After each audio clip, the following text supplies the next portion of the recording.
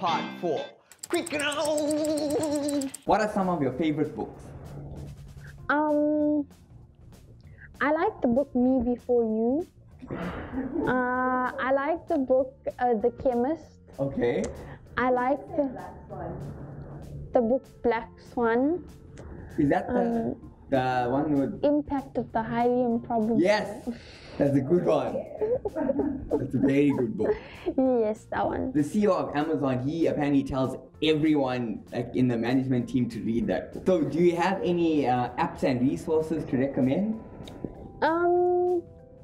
I think just, well now, I would think just Google. Well, that's funny because even Cornell last week, he's like Google. I think Google's one of the easiest things you can use. It's so easy to get resources available to you, and I just think it's great.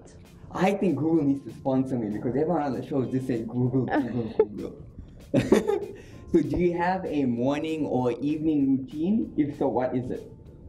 I think when I was doing the project, obviously going and checking soil moisture, heights of plants, I think that was a routine thing you had to constantly do. So you kept the consistency? Yes. So if there's one thing that you could teach in the world, what would it be and why? Like if I was a teacher? No, anything. Oh. Even if you weren't a teacher. I think just teaching the youth that it is possible to achieve your dreams and achieving having solutions to problems.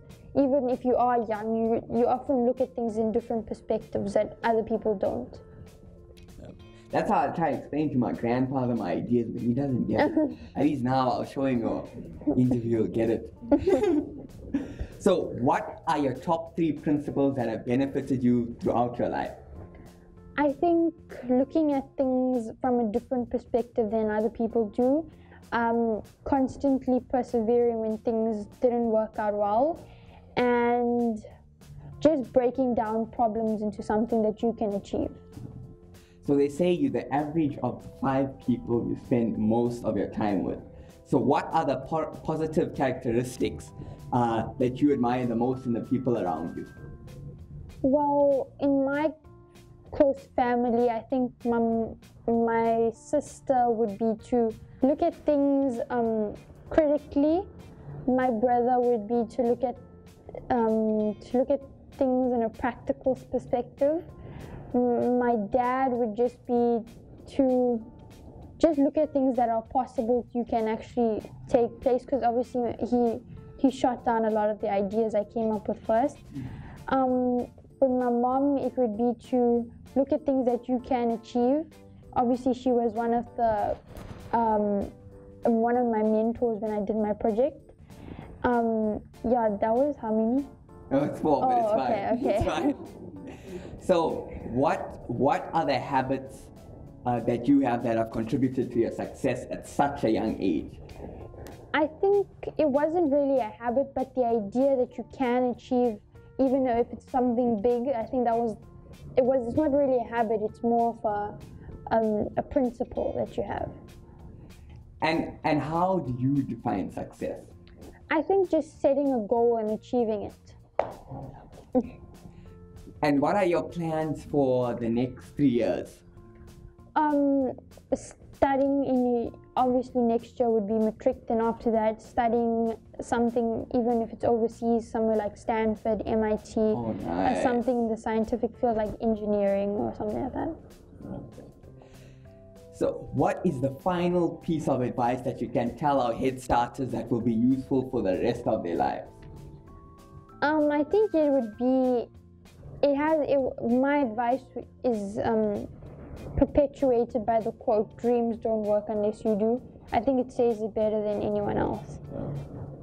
And what does it mean to be a head starter with your dreams? I think to be a head starter, you're ahead of everybody else. To be younger, it's important to start early.